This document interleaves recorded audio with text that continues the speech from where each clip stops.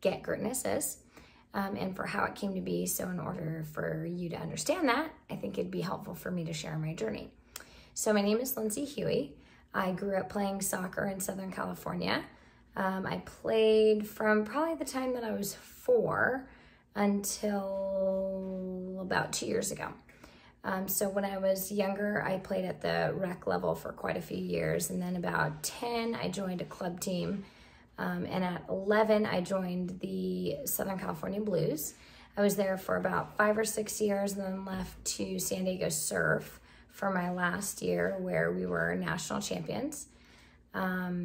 And then around U18, which would have been probably my senior year of high school, I finally got that big call up to the youth U.S. national team. And so I thought this was going to be my big break.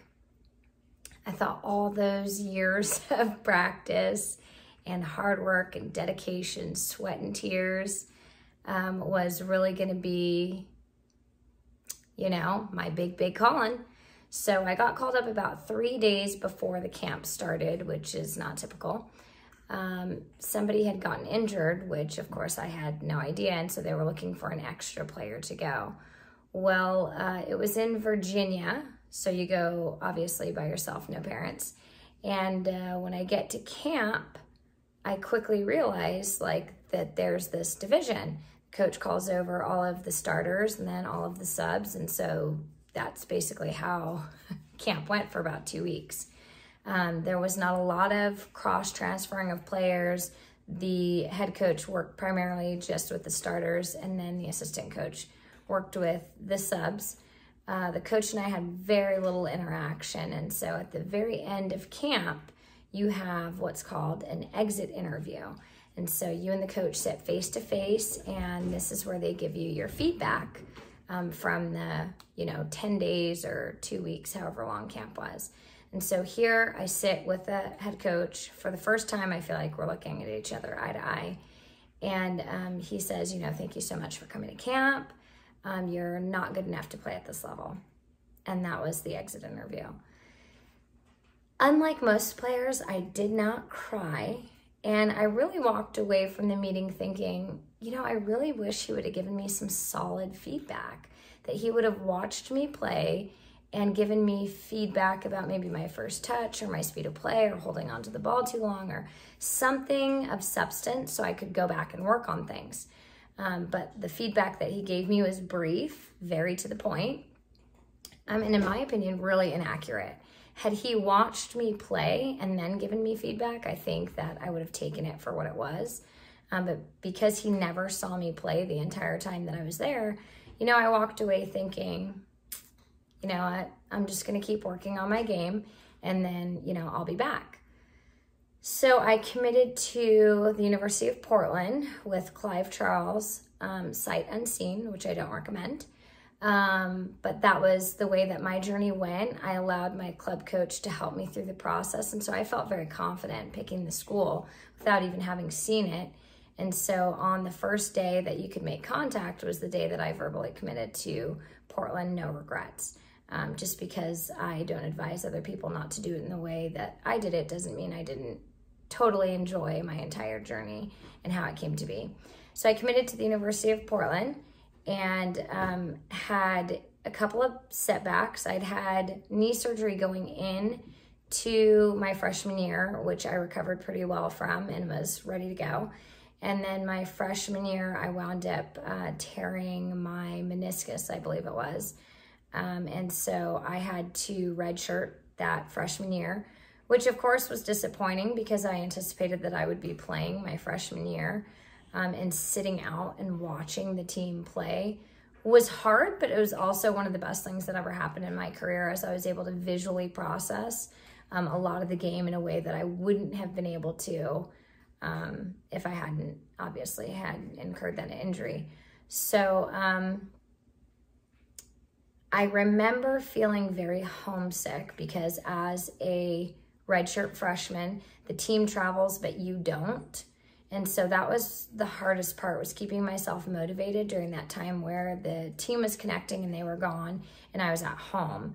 You know, I remember looking out my window after surgery and I couldn't run, and I could barely walk. And I just really felt a lot of jealousy watching people be able to run and walk so freely and thinking, oh my gosh, I have to relearn all of, you know, walking and running. And meniscus is a small surgery. That's not like an ACL.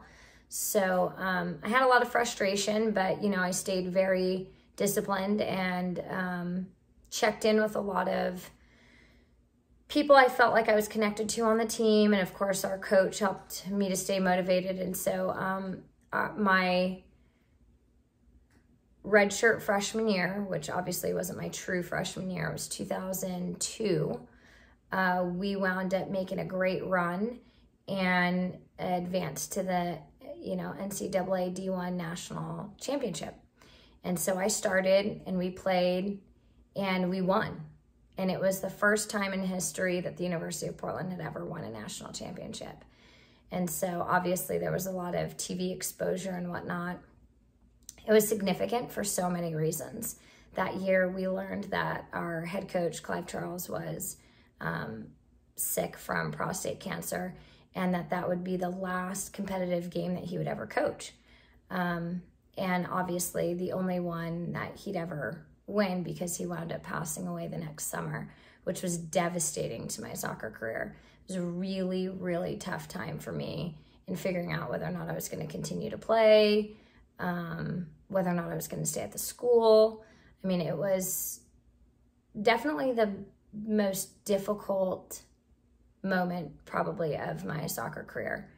But obviously also having won a national championship as a freshman was, you know, one of the best moments of my career. So after winning, I get a call up to the U21 national team. And this time I decided that I was really going to change my mindset.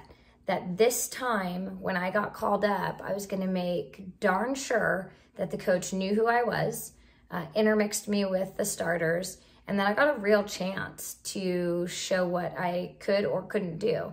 And so I made a point every day to say hi to the coach, multiple times a day. I made fast friends with a couple of starters on the team. And, you know, I have to say that had I not done that, I honestly don't think my journey would have been any different as a player. But because I mentally approached the game in a different way and I took kind of it off the field and into a different dynamic, it helped my ability to make and stay on the team. I was on that team for about 5 years, played alongside Carly Lloyd and Leslie Osborne and Ashlyn Harris and Allie Krieger. I mean, Becky Sauerbrunn. There's a lot of players on that team that are on the fall women's team now. And so by making that little adjustment mentally, I was able to make a huge impact in my game. And so in my career in 2005, we wound up at another NCAA championship against UCLA in the finals. And I mean, gosh, the team was stacked.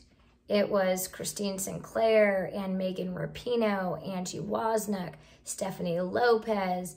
The team had so many superstars, and then a lot of players who just knew how to show up and get the job done, and were all about the team. And so we wound up winning another national championship, which was amazing. We were, I think, only the second team in history to go undefeated an entire season.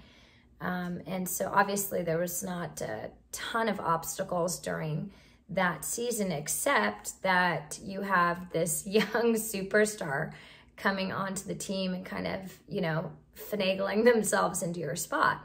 So I faced, you know, the adversity of having to play a different position that I wasn't quite comfortable in, didn't quite love, but it was best for the team, and I knew that.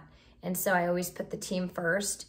And as much as it was an internal struggle to not be central for the team, it was certainly central to the team's success that, you know, we all kind of change positions, roles, and everything to accommodate, you know, Megan Rapinoe and Christine Sinclair and their roles on the team as well.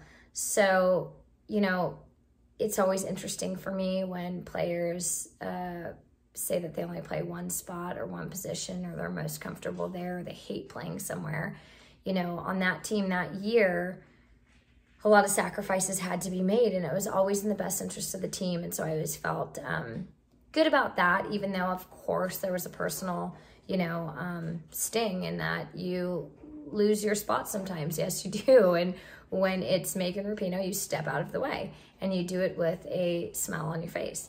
So, you know, that was my collegiate career. And I won't say that I didn't have additional obstacles, because I did. I feel like I was the queen of having many obstacles.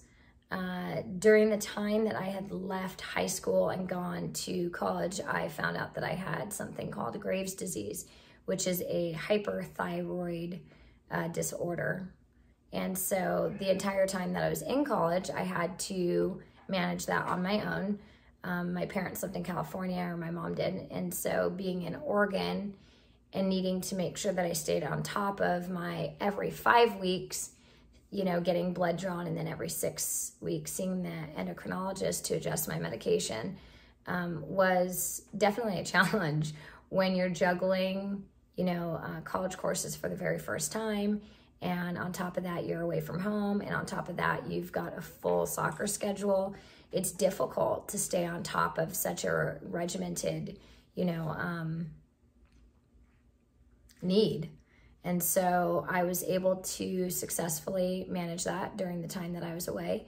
I wound up having a radioactive iodine treatment sometime in my senior year, and having things resolve about a year later, once I was done with my career. So that was certainly another obstacle. I mean, you have the obstacle of getting cut at 18. You have the obstacle of losing your coach, who was like, you know, your father figure. You have the obstacle of having a medical condition. On top of that, just having left high school, my mom had suffered a heart attack.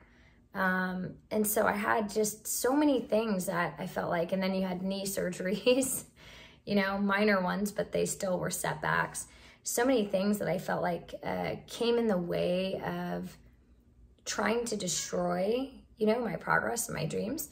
But always knowing that at the end of the day, if this was a game that I loved and wanted to pursue, that I was going to have to work past those obstacles. And at the time, of course, I had no idea what was pushing me to continue on in my journey. But looking back now, many, many years later, I realized that I had a mental edge on the game and on my opponents, and even within my peers, that allowed me to keep pushing through. And I think as I grew in the game, I realized that every obstacle that I encountered was an opportunity. When I was younger, the opportunity was to just persevere. And as I've gotten older, it's been an opportunity to use, you know, my platform for many different causes, which we could talk about later. But continuing on with the soccer journey, although I had many, many obstacles throughout my career, I would say the greatest triumph I had was after overcoming all those obstacles. In 2005, when I finally got my call up to the full U.S. Women's National Team, as I was training and preparing and, you know, doing the really hard work to prove myself, mind you, I was not playing a position I was comfortable in at all. I was playing left back against Abby Wambach. As many of you know, she is very, very tall. I am very, very short. I'm 5'3". At the time I was about 105. And so, you know, I get called up and we go to Portugal, and the greatest moment of my career happened. I know you're thinking that I scored a goal. Nah. Greatest moment of my entire soccer career was coming out from the tunnel into the stadium. I look to my left and I see the very coach who told me I was not good enough to play at that level. Right there in the flesh. And the look on his face when he saw me was by far the best triumph of my career. Better than any national championship, better than overcoming any obstacle, was the look on his face when I came out of that tunnel. And I'll never forget that look. It made everything worth it, because I got to prove, not to him, but to myself, that I was good enough. That all the work that I had put in over all those years had become the very thing that I was hoping for, and that was to give myself a shot with the full team. You know, my journey ended pretty quickly after that game and that next exit interview, which was much more professional. And I realized I just wasn't sure if I was committed on the same level as everybody else to continuing to make the sacrifices that were necessary to play at that level. You know, I didn't have the same life that a lot of the other players had, and so I didn't have the flexibility to continue to keep, you know, leaving work at a couple days' notice for weeks at a time. You know, I had moved home to help my mom. So I couldn't just be gone from work for weeks on end and hope to have a job when I came back. And obviously we can get into the, you know, social and cultural diversity issues that some players of color face. But, you know, the ultimate deciding factor for me really was that in my heart, I wasn't sure if I was committed on the same level as all the other players. And I really felt like to be at that level, you have to know with everything that you're willing to do everything and anything. And I just didn't know that. And so I felt like stepping away from the game was probably, you know, a really good idea for me to see if, as I was away from the game, if I missed it enough to want to come back.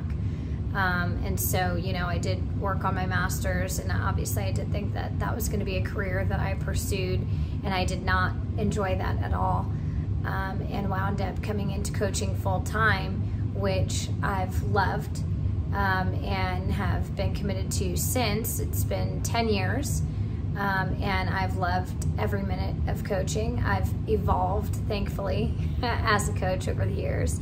I think becoming a parent really helped that evolution forward.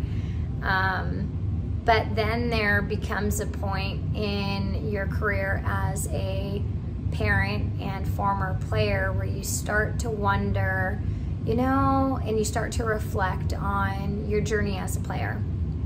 And so the only regret I ever had in my journey was that I wasn't the teammate that I should have been. That although I was very athletically gifted and had a very successful career, I didn't command the team well. I didn't encourage people, and I don't think other players experienced me in a positive manner. And so that was the one regret I had coming out of the game.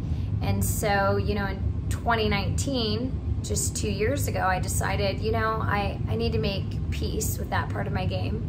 And of course I could do it at the rec level, but that wouldn't be very Huie-like. So I decided to come out of retirement into semi-pro and play with kids half my age, and make my kids part of my journey, which was another piece that I had really regretted. I honestly believed that in order to play at that full team level, you couldn't be a mom. And so I needed to prove to myself that I could be a mom and a player at the same time. So I came out of retirement and I had a interesting lead up, as I only had 2 weeks to prepare for the season. My body went through a lot of adjusting as I was preparing to play at that level. Thankfully, with the help of some athletic trainers and some good friends, I was able to do as much as I could at the time to prepare for what was coming. And I was able to start and play in most of the games that LA Galaxy played in. And then we won a UWS championship. And so, you know, my career is obviously filled with a lot of winning. And I look back at everything as a 5-time Hall of Famer, 2-time Division I national champion. And I'm thankful and grateful for every win and every loss and every obstacle and every triumph. But of course, it's taken me some time to get there. And I think that's what really helped me to come to a point where I was able to blend my 2 greatest loves, psychology and then soccer, into one, which has been how Greatness was born, helping players overcome the mental portion of their game, helping people face their gaming anxiety, lack of confidence, trying to achieve a higher level. You know, I don't claim to be a sports psych, I'm not one, but I have had great success in this sport. I've had a lot of adversity in the sport, and I've had a lot of training in my career in therapy. So I've been able to combine these things together, not just based on my own experiences, but also by, you know, a wealth of knowledge from other, you know, professionals. I've read just a ton of books and been involved with Dan Abrahams, who's a world-renowned sports psych, on Clubhouse, and interacting with him and reading his books, to then, you know, get Greatness what it is and helping players overcome these obstacles that they face. It could be something as small as learning how to juggle, which seems to be a big thing, you know, for players that I see posted very frequently in these groups that I'm in. But, you know, the mental part of your game is, like Dan Abraham says, you know, in his book, if we're all cars, then the engine is, you know, your mental strength, your mental power. And so my job now has become to help players identify, you know, ways of improving their game by getting more in tuned with and strengthening their mental game. So hopefully my story and journey helps players know that there are a lot of things that will, you know, interrupt your gaming flow and your dreams and all the things that you hope to achieve. But if those are things that you really, really, really are committed to achieving, you have to know and understand that embracing failure is part of the journey. Adversity is part of the journey. And, you know, at the end of the day, there's more to life than just sports. So use soccer as a tool to help you learn great skills for off the field, and continue to strive for and reach for the stars. Don't ever let anybody tell you you're not good enough. And when they do, you make sure that you smile right in their face.